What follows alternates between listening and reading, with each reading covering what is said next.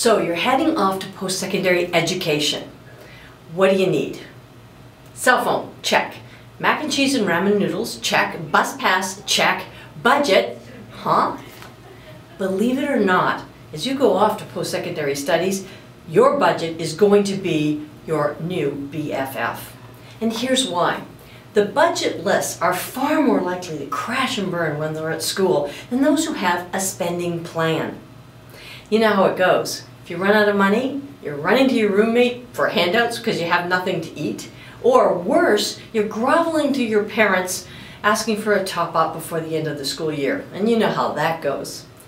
In my new book, Count on Yourself, Take Charge of Your Money, I tell you why it's so important to take care of the money side of your life. In fact, it's even more important sometimes than your love life. Now here are some tips for students to help you create and live by a budget.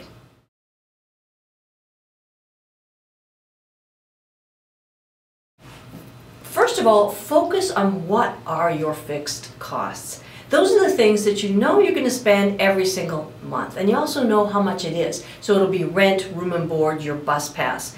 You can get a simple budget spreadsheet that you can download from the internet, or simply just write it down. That works too. So write all those fixed costs down.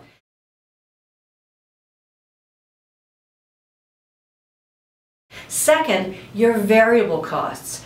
Now, these are things that you spend every week or every month, but they're likely to change. Things like your grocery bill, for example.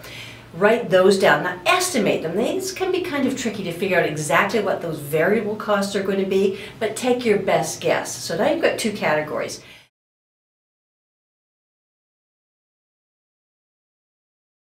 The last category are your wants. Now, believe it or not, entertainment is not an essential, but ballpark how much you think you might spend on things like manicures, new ringtones, or the latest video game. So now you've got your three categories: fixed, variable, and the wants. Now, take a look at how much you're going to get throughout the student year from student loans, grants, scholarships, your parents, and perhaps a part-time job. That's all your income. Then divide it by the number of months you're going to be at school. Now you have a monthly income budget. Compare that to your expenses. And if there's a discrepancy, i.e. more money going out than coming in on a monthly basis, then you've got to go back to the beginning and figure out where you can cut. Count on yourself. Take charge of your money. As a student, it's going to pay off hugely for your future.